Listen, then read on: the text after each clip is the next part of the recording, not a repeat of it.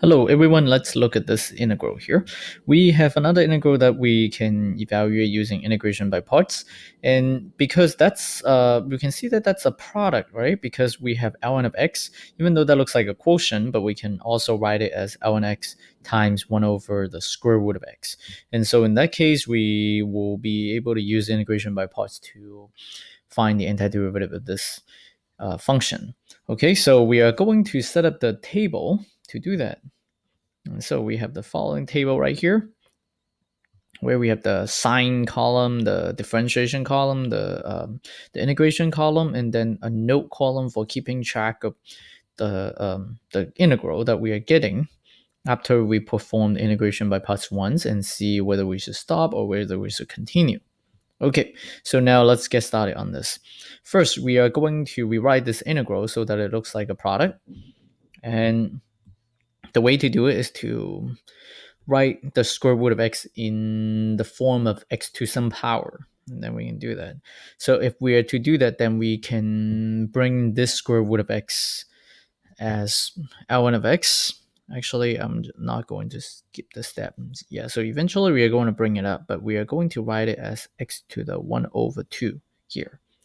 And then because we do not really want it to be a quotient, so we got to write it as product. So bring it up to the numerator. Then all we need to do is to change this exponent into a negative exponent. We are taking the reciprocal.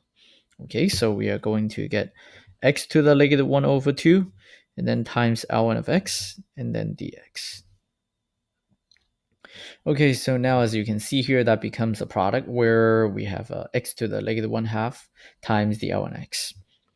Okay, and then you may say, which ones do we choose for the differentiation column, or which one should we choose for the integration column? Usually, because we can differentiate the ln of x easily, then we are going to choose that as the differentiation column.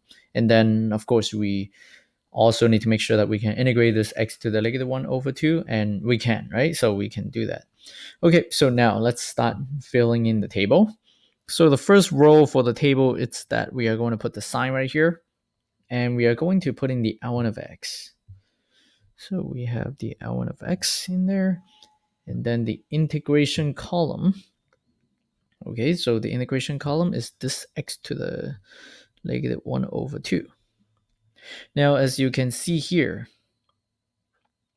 this last column here we'll just put down, we'll just multiply all this together. This plus sign, we assume that it's positive 1. So positive 1 times ln x times x to the negative 1 over 2. And then there was a dx that's being omitted in this column. And all together will actually give you back the original integral. So we really have that original integral here.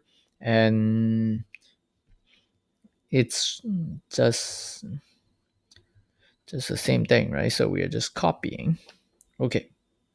Now, what we need to do next is to go down the column. So we are going to put down the minus sign here. The signs are alternating. That's due to the integration by parts formula. So we have the minus sign here. And then the next one is the ln of x. We can differentiate this ln of x, which will give us the 1 over x.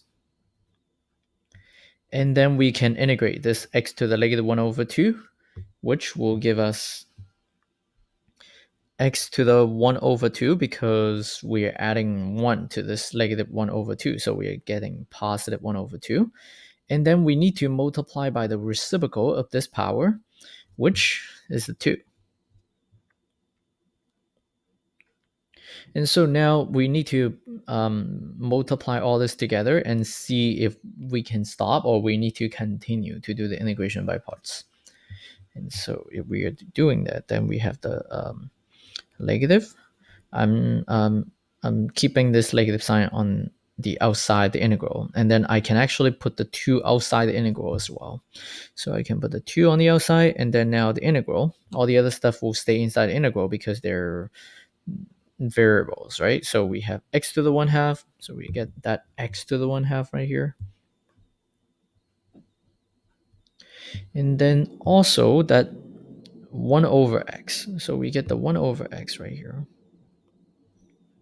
Yeah, so this is multiplication, so let me put a dot over there. Okay, And then, of course, there was the dx that's involved in here. So let me just put the dx. Now, we just take a look at this. We can actually simplify this integrand. So all we need to do is to put this x to the 1/2 and divide by the x, which will give us 1 over x to the 1/2 and then dx.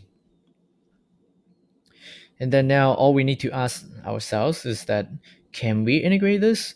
And yes, we can, right? This is really just another power function, right? So if we can integrate this directly, then we can stop. We do not need to continue going down the table.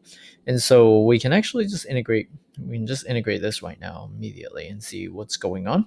Okay, so we are going to get, we can rewrite this so that we would be getting -2 integral of x to the -1 over 2 dx. And it just turns out that we have already done the integration here in the table. So all we need to do is to just copy the result, and then that will be the entire derivative of this integral of x to the -1 over 2, assuming that we did this correctly. Okay, so our answer in this case would just be -2 times, I just copy this 2x to the 1/2, right? And then I put it here, so we get 2x to the 1/2. And then, of course, simplifying the expression, we are going to get -4x to the 1 over 2. Yeah, there was the plus c and all that, but I'm omitting them until the end when I formally put down the final answer. Okay, so that's the antiderivative of this integral here. Okay, so now going back to the original problem, we can start writing down the answer. So when we put down the answer, it's going to be, let's go to the table here. We take this plus sign and then multiply with this ln of x. That's our u, right? And then we do the dv, right? I mean the v, actually. This is the dv, so this is the v. So we multiply the u and the v together. So we are going to multiply the ln of x and then the 2x to the 1/2. And then that's our first term for the answer, right? So we are going to get, now let me clean up the expression at the same time. So it's going to be 2, right? So we have the 2 there. And then we have the x to the 1/2. And then we multiply by this ln of x. Okay, so that's that. And then what about the second term? The second term will just be this. The second term can be put here. So we are going to get, because we already integrated this, so we can just copy down the result.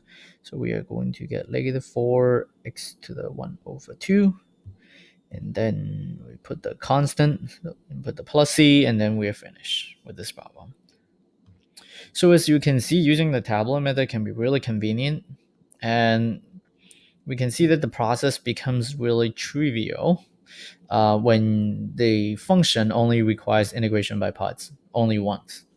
Okay, so I will do another one next time, which will require a few more times of integration by parts, but by using the table, by using what we call the row integration by parts method, we actually can just simplify the process a lot more. Okay, so thank you for watching this video.